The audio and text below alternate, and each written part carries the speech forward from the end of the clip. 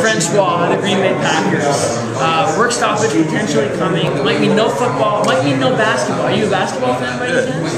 Okay, so you're gonna have to become a hockey fan if teams stop. And you have Francois. Your last name sounds a bit French potentially, so maybe you can just become a hockey fan seamlessly. So let's do a little trivia. What can you name a team Wayne Gretzky played for?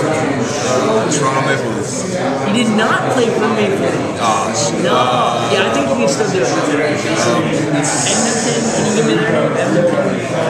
Canucks. No? Nah, you're close. You're kind of like getting halfway there. It's Edmonton. Oilers? The Oilers. I'll give you 3 tries. Lifeline, I guess. Can you name the team Sidney Crosby plays for? Correct. Who won the gold medal in the last Winter Olympics in hockey? Right. The most obvious one you might think of. Russia.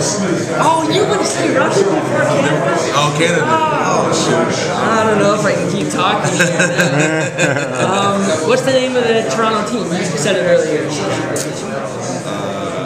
Let's say Toronto Maple Leafs? Correct. You're losing confidence in yourself. Yeah. What's the trophy given to the winners at the end? Stanley Cup.